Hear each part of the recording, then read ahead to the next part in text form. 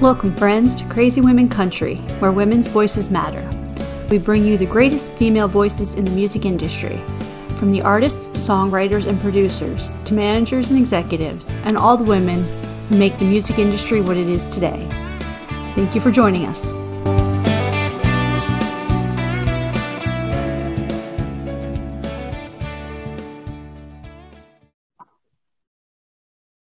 Welcome, friends, to another episode of Crazy Women Country. I'm Donna, and today I am here with Louise Parker. How are you doing?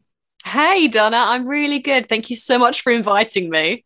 Oh, I'm so glad you're here. I know we haven't been here for a while. We were talking earlier that the last time was your release of your song, and that was quite a while ago.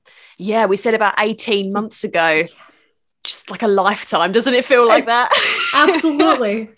Absolutely. So we always like to start off the interviews here with the hardest question of all. Oh, no. Who is Louise Parker? Oh my God, that's such a deep question. That is a really hard question. Who is Louise Parker? I guess Louise Parker, the musician, because I have many, many layers, like an onion, or like Shrek, if you will. Louise Parker, the musician, is this really passionate and driven singer-songwriter. I started writing when I was 12 years old and taught myself the guitar when I was 16 and just put my nose to the grind and just carried on with it. Just played every gig that came my way, every open mic night, moved to Nashville, moved to Texas, moved back again and just not stopped. I'm very stubborn. Louise Parker, the musician, is very stubborn. Oh, I like that you don't give up. That's great. You know what? It's one of my best traits, but also one of my worst traits, being so stubborn, I think. Like, as you said, I haven't given up, and it's probably one of my proudest achievements in my life is my music career and the fact that I've not given up. But it also, does mean that I butt heads with a few people when I think I'm right. It happens. It happens. We all get passionate and we fight for what we believe in. That's what it comes down to. I love that. I'm going to use that argument from now on. You can use it all you want. Yes. Oh, so we know that you have a new video coming out. You want to tell us about this new video coming out in March? I do. I'd love to. So as kind of an incentive to reach 1,000 subscribers on YouTube, I kind of teased that I'd have a new music video coming out. And then I was really excited that I hit 1,000 subscribers on YouTube the other day. And so I'm super excited to announce that the music video for I've Forgotten How to Smile, which is my single that hit #1 in the iTunes country charts last year, is going to be coming out in March. Oh, and I can't wait. I've dropped a few photos here and there and kind of like little teasers of what it's about. I don't know if anyone's picked up on them yet, but I'm excited. Oh, well, we're excited too. We always love when the new videos come out, new songs come out. Yeah. I think creatives. It's a whole kind of other side to a song. It shows you things that you might not have thought of. Mm-hmm. And I love a little Easter egg. I do love an Easter egg in a music video. And so it's kind of continuing on from one of my last music videos. It's almost telling a story from kind of where I was to where I am now. And it just brings so much more emotion to it as well. Like, it's a really emotional song. And then you see it, a visual sometimes makes it even more so. Like, I find it easier to connect sometimes to songs when there's a music video. Absolutely. Because, sometimes lyrics are so predetermined to what you're thinking about. Like, when they're very not a clear picture or painting that clear picture, but they're more on the emotional side. You don't totally get that. Okay, well, I'm feeling this way. Someone else is feeling this way close too, but how's the artist conveying it? And that it just brings that whole synergy to it. Yeah. I think especially this song, as I said, it is an incredibly emotional song. When I wrote it, I was kind of spiraling into this really dark place. And I think you can see that in the music video is kind of almost how crazy I was going when I was writing this song. Well, we all go through those patches though. So it's always good. Yes. Yes. Healthy. Mm-hmm. Healthy when you come out the other side. Yes. Yeah. Yes, absolutely. So tell us, who are some of the women that have inspired you to do music? Now, obviously, you spent some time in Nashville and Texas. Mm-hmm. So I want to hear like all spectrums, because obviously for the fans not knowing this, you are in the UK currently. I am, yes. So yes. Let me think. Yeah. I think one of my biggest kind of inspirations to pick up and learn the guitar was Taylor Swift, definitely from a young age, and Katy Perry.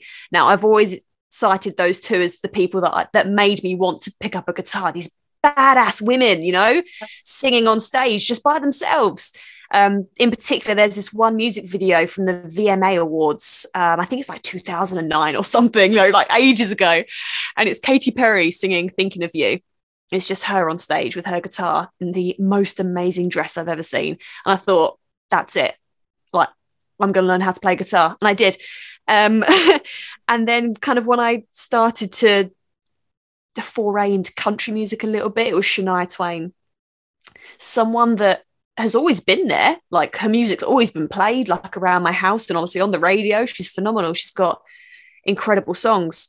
But it wasn't really until I started writing and performing country music that I listened to more of her back catalogue and really fell in love with her. I adore Shania Twain. Like, I can't even, it's not like, I can't express or even put like an amount on how much I love Shania Twain.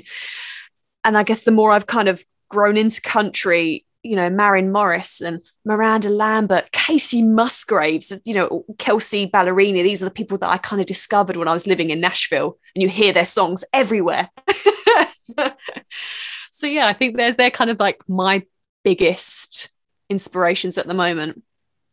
Wonderful. And I like how you say about Shania and going to her back catalog, because, you know, I remember when she first came out, the very first, I was like, What Made You Say That, I think was the first big release on CMT. It was the first video. It was either that one or I can't think of the other song, but it was from the very first, her very first CD out, her very first album. Like Any Man of Mine? No, that was the second. Oh, was that a second? Second, yeah. So anyway, so when you think it's okay. We don't have all our Google Docs here to check everything, make sure we're speaking correctly on the first and second, right? But no, it was just funny because that immediately comes to my mind, because I remember seeing those videos and the scandals about the midriff shirts. And it wasn't just her, it was a lot of the women at that time in the 90s. They're doing the midriffs. And it's like, you know, who cares? I'm like, yeah. Absolute icon. Yeah. I love it. Wonderful. So we also know from our earlier conversation, you have a new song coming out later in 2022, Tequila Sunset. Yes, I'm so excited about this one. As I was saying to you earlier, I've been sitting on it for 2 years because it's just not been ready to release, or the right time, or, you know, the first time around, I just released Lie to Me. And I was like, it just doesn't feel like the right time to now release like this summer banger, which is really upbeat and happy after I've just released this really depressing song. And then again, last year, I just wasn't emotionally or mentally in the right place to release it. And so this year, I'm so excited about releasing it. I just can't wait to get it out there. And 2 days ago, I started a Kickstarter, kind of like a crowdfunding platform, to fund the music video for it. So this will be another music video I've got coming out this year. And we're already something like 80% of the way funded in 2 days, which is... That's crazy. I've just got the best fans in the world, honestly. Like, I wasn't expecting it. I was almost kind of like, oh, I don't know if I'm going to make it or not. So I'll just put it out there and I'll kind of see what happens. So in 2 days to reach 80% already is just absolutely phenomenal. I'm completely blown away. But yeah, so that will be out in June time. Wonderful. We look forward to that. We'll have to have you back on to promote that. Yes, I'd love that. Oh, that would be so much fun. Absolutely. So would you like to get started on the 20 crazy questions? Yes, I'm prepared. Okay. I'm ready. Okay. I'm pretty sure there's no correct answer to any of these, but you never know. So, what was the last thing you read? Oh my goodness. I'm trying to remember the title of it. My friends got me a book for my birthday. It's something like The Boy, the Fox and the Horse, or something like that. The Boy, the Horse and the... Anyway, it's got these illustrations. The book is mostly illustrations. It doesn't have a lot of writing in it, but it's all like these little stories that kind of have a really big meaning to them. I'm going to have to look. It's in my bedroom. I'm going to have to look at it when I get back. But yeah, that's what I've kind of read last. Perfect. Oh, so hypothetically, if I came to you and said, I need to hide a dead body. Oh. Do you know a good place? I'd find one. Yeah. I mean, awesome. I think I live quite close to the seaside. So we could do something with that, you know? Perfect. I like it. Oh, what's the best concert you've ever been to? So I've got two. Okay. Shania Twain, obviously, was going to be up there. But another phenomenal artist I've seen is Stevie Wonder, who was just absolutely like, as you can imagine, the crowd were just super chill as well. Like everyone was kind of sitting down, just having in the song. Obviously, you don't realize how many good songs he's got. A bit like Shania Twain, you don't realize how many songs are hers as such. And so again, that was just a really great concert. Wonderful. They sound like awesome concerts. Oh, they were great. What's the first thing you would do if you won the lottery? Oh, I think about this all the time. I would probably take like a work sabbatical and just get into this recording studio and just record everything that I want to, because I've got such a back catalogue of songs. I'm currently in the recording process of what I was writing about 2-3 years ago, because I can't keep up. I write so much. And so I'd love to just be able to get into the studio and just record everything, just have the time and the money to. And I mean, depending on how big the lottery was, I would like to eventually move out of my parents' house. But music comes first, obviously. Oh, you know, if I could go back to the age where I could just stay at my parents' house for a while longer, I may have taken advantage of that. I am so lucky. I know how fortunate I am to have parents that are so supportive, but at the same time, there's nothing like your own space sometimes, you know? Yeah, absolutely. Absolutely. So tell us something that's on your bucket list. Oh, there's a lot of places I want to travel. I'd love to do a world tour. Honestly, I just want to get out there. Australia is up there, and New Zealand and Canada right at the top. So yeah, world tour is definitely up there. Awesome. I can't wait for the world tour. Oh, well, yeah, me neither. I'm going to tick it off one day, I promise. Figure says hi again. Yes. I know. Hey, buddy. Say hi. Okay. She's like, whatever. I'm like, where'd you come from? She's like all over the place today again. And that's why Tigger, she bounces all over. I love that. A name well suited. Yes. Yes. The first time we brought her home, it was hysterical. She like ran and bounced on the back of this couch. I don't even know how she did. It was like, but she didn't dig her claws in. I'm like, ooh, okay. Like, so I was ready to yell, no claws in the couch. Yeah. Yes. Start as we mean to go on. Yeah. Oh, so tell us, what job would you be terrible at? Oh, that's a really, you know, I just said it's a tough question, but actually, I don't know if I'd be a very good teacher. But hear me out. There is a reason why. I have got zero patience. Like, I am the most impatient person I know. I want everything done yesterday. And so I have a feeling that if I was a teacher, especially to younger children, I just don't think I'd be very patient with them. And you have to be, don't you? So I think I'd be a bad teacher. Although this is a really random tangent, but I went to see a medium last year, my first ever kind of reading. And she said to me, one of the things she said to me was like, I can see you teaching. And I looked at her and I was like, no. She was like, no, I want you to go into teaching. And I was like, no. Maybe it was something on music. Maybe it was teaching guitar. Yeah. Even then, I think I'd be terrible. I've just got zero patience. Did you ever watch Friends? You know, Phoebe and Friends, yes. when she's trying to teach guitar. Like, yes. That would be me. I'd be like, I'm like my monster claw, like, you know, that would be. I'm just so bad with. It's just my patience, honestly. And I'm 28, and I know I'm only going to get worse as I get older. They say you actually no. It actually can be the opposite. Because I know some people that as they've aged, they've chilled out more. They're like, yeah, it's okay. It's all good now. Fingers crossed for that then, because I don't think I could get any less patient than I am now. Oh, so what's your game plan for zombie apocalypse? Oh, I'm not gonna lie to you. I don't think I do very well in a zombie apocalypse, but here are the reasons why. I'm asthmatic, for starters, so I just suck at breathing. What a thing to suck at. I'm short-sighted. So I'm quite blind. So without contact lenses or glasses, which, let's be honest, I'm not going to be able to get hold of contact lenses in the zombie apocalypse. Yeah. And my glasses would probably break or something. I can't see very far away. So no one's going to be asking me to be on their team, is what I'm saying here, Donna. I think my best. You can be on my team. Oh, thank you. I'll join your team. Yeah. But I think, honestly, the best thing I can do is hide. Oh, I'm not a badass at all. Oh, so good. Oh, what artists and albums should we listen to before we die? Oh, I got suggested an amazing album the other day by Morgan Wade. I don't know if you've heard of her. And for the life of me, I can't remember what it's called.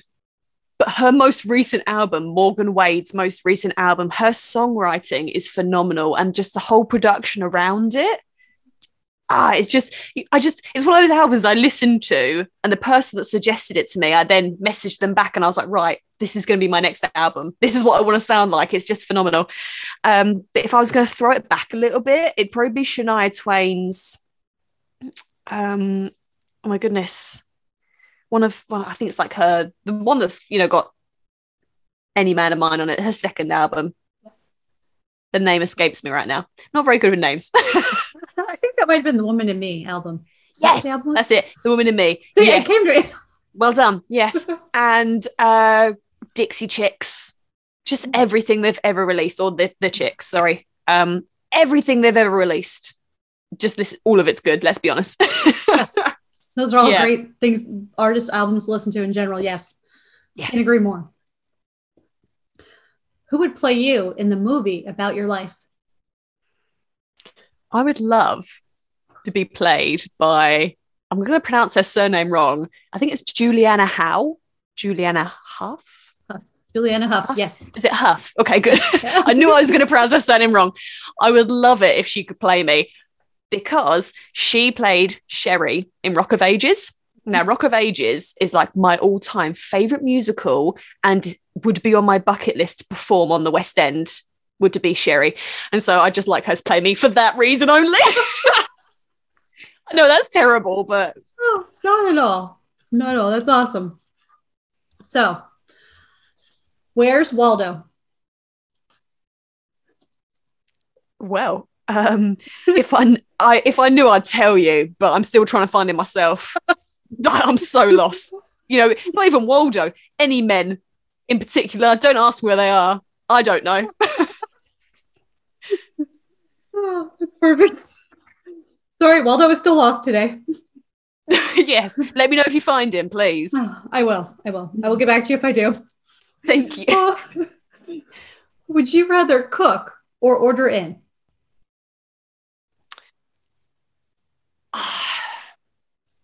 I can't choose both. I'd say cook. I really enjoy cooking, actually. That's not to say I'm good at it. I'm not a good cook, but I think there's something about it. I think it's because I come from a family that cooks all the time. Like, we very rarely order in. I think there's something really special about that. That is what I kind of link to family time, sitting around the dinner table together, eating something homemade. So I think that's probably what I'd cook. Yeah. Wonderful. Do you sing in the shower? Oh, no, not very often. And you know what? I had this conversation with someone. This is like a couple of months back now. And they'd said to me, oh, you don't sing in the shower. And I was like, no. And they were like, well, why don't you?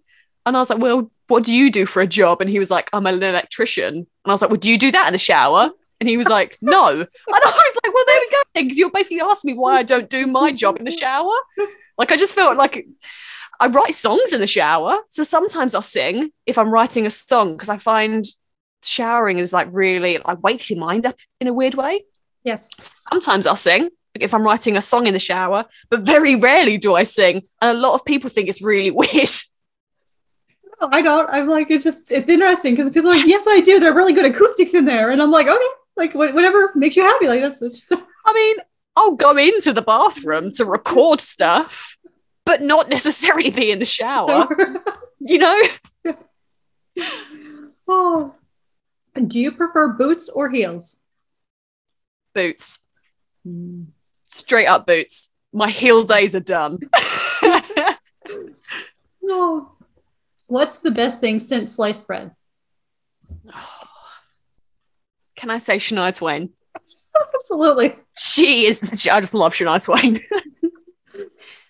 Do you have any guilty pleasure music? And if so, what is it? So before kind of country pop, I was really into emo kind of pop punk.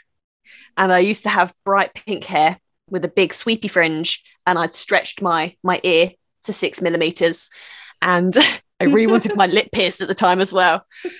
And that is like my guilty, like going back and listening to Paramore and like You Me at 6 and Dashboard Confessional and all this, and Avril Lavigne. I've been having a real Avril Lavigne kick recently, listening to all of her old stuff. I even did a little cover of one of her songs on my social medias. Just love it. Good music. It is. Definitely. What's the worst pizza topping? Wow. If we're talking like conventional toppings, it would have to be pineapple. I don't care who you are. It's wrong, all right? But if we're talking like unconventional, because there's a lot of things that you could put on a pizza that I disagree with, it'd be something like mint. I don't understand mint as a food. Like mint sauce, fine. But apart from that, I'm like, why would you put mint in chocolate? Like chocolate's one of the best things ever created. And I'm like, why have you put mint in it? Because to me, I'm like, that's why I used to brush my teeth. So I'd say unconventionally mint on pizza. Those are great answers. I didn't even thought about mint on pizza at all. Well, that's because it's wrong, Donna. It's wrong. Oh, if you could be any person or any position, like a CEO or accountant or lawyer or whatever, who would you want to be and why? Oh, man, I don't know who I'd pick, to be completely honest with you. I'd love to be in the mind of like a music business executive just for a day, because I think it'd be absolutely chaos. I haven't got a name for you, but just any of them, just to know exactly what they're thinking when it comes to choosing music, what they're looking for, because it's such a guessing game and it's so opinionated. And I think that's where like a lot of independent music artists struggle, because there is no rule book. And I've always said if there was a rule book, I would follow it to the T and I would ace it. It's so unfair. Absolutely. So are you good at keeping secrets? Yeah. Not my own. I'm terrible with my own secrets, but everyone else's I'm really good at keeping. Why, have you got one for me? No, not right now. Okay, later. It's fine. Come back to me, yeah. At what age did you become an adult? Still waiting. At 28, I'm still waiting to be an adult. Yeah. Okay, don't grow up. Trust me. Don't grow up. Never grow up. Yeah. I'm trying not to, ever. If you could win an Olympic medal for any sport, real or fake, what would it be? Wow. I'd love to be really good at ice skating, like figure skating. I used to do figure skating when I was growing up, and I did compete, but I was never really that good. And it's the one thing that I've always been like, oh, actually, just really wish I was, like the little dresses, and the dances. I just think it's a real skill. I would agree. I think that's definitely a skill. Yeah. I've never been on ice skates. So yeah, to me, that's, yeah.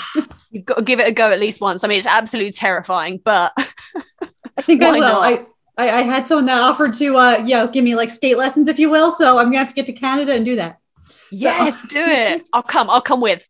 Okay, we're going to do this. We're going to film it all then too. Because it'll be funny, I'm sure. On my world tour, when I stop off in Canada, we'll go skating. That's perfect.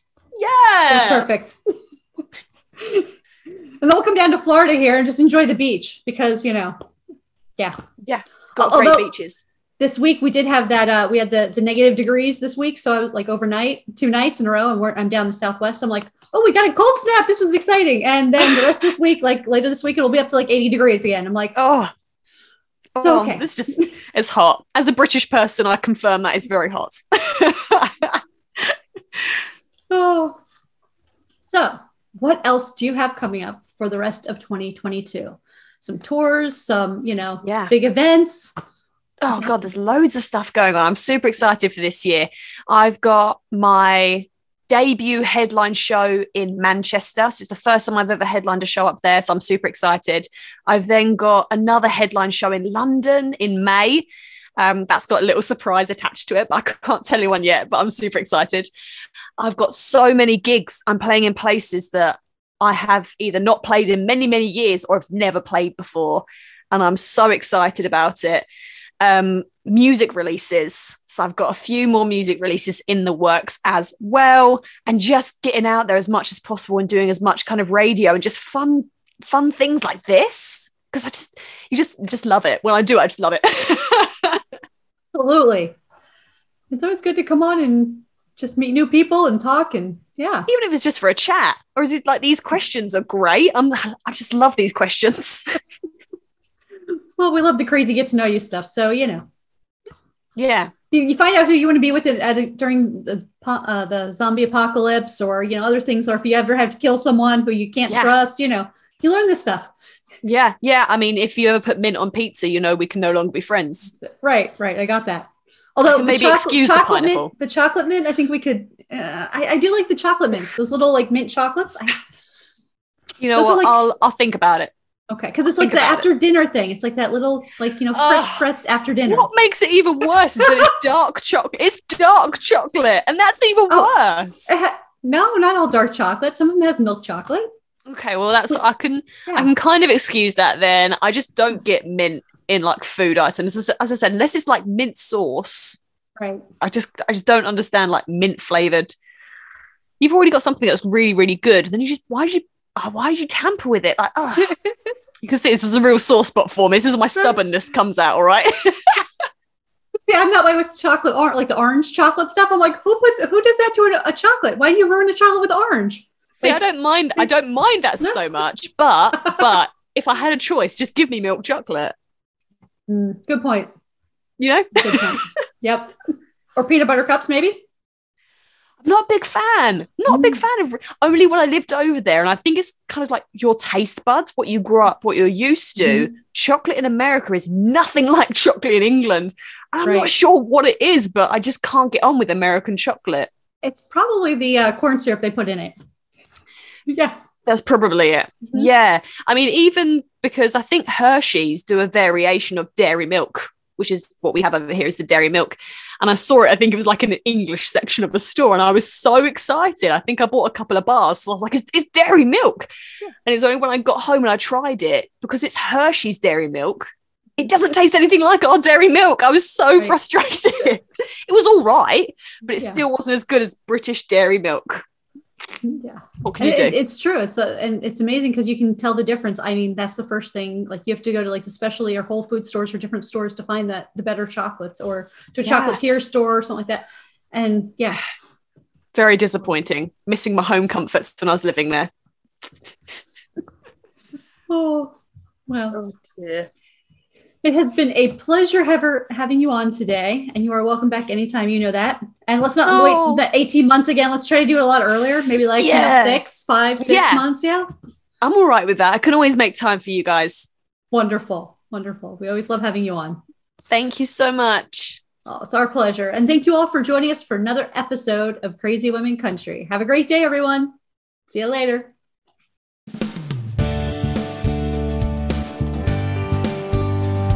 If you enjoyed today's episode of Crazy Women Country, don't forget to give us a thumbs up. Be sure to click the subscribe button for new interviews weekly. And thank you, friends, for joining us today on Crazy Women Country, where women's voices matter.